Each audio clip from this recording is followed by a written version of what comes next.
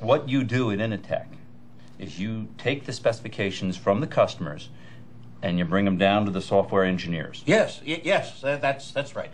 Well, then I just have to ask, why couldn't the customers just take them directly to the software people, huh? Well, I'll tell you why. Because engineers are not good at dealing with customers.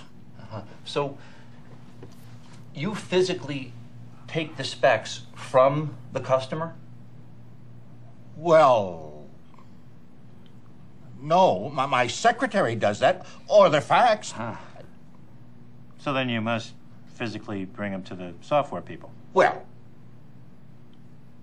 no.